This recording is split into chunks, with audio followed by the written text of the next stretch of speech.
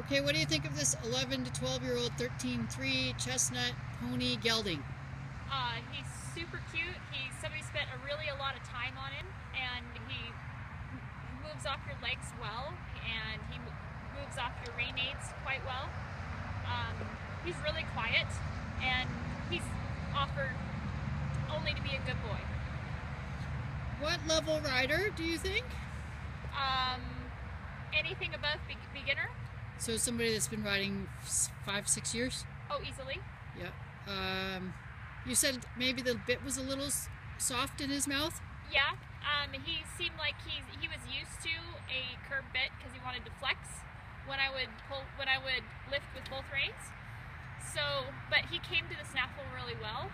But it took a couple minutes to get him to where he was moving off of it, like I would have thought if he were ridden in a snaffle regularly.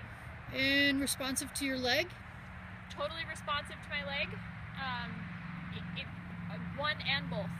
He moved off one and turned off my leg, and when I would ask him with both, he would move away. So he was good. When you asked him to stop, did you ask off your seat or did you use your reins?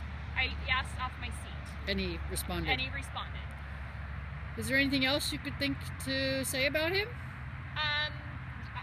He's really had a lot of work done because I lifted straight up with my seat. I didn't go forward or back. And he came directly to me. Some people might not understand what that means, what you're saying. When you stop a horse's motion by lifting straight up, it requires the horse to have a lot more training, and he was able to do that. And you didn't feel any buck or any naughty?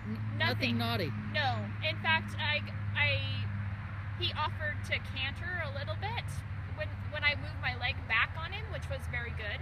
It's just too slick in here. It's just too slick. Yeah. Okay, great. Thank you.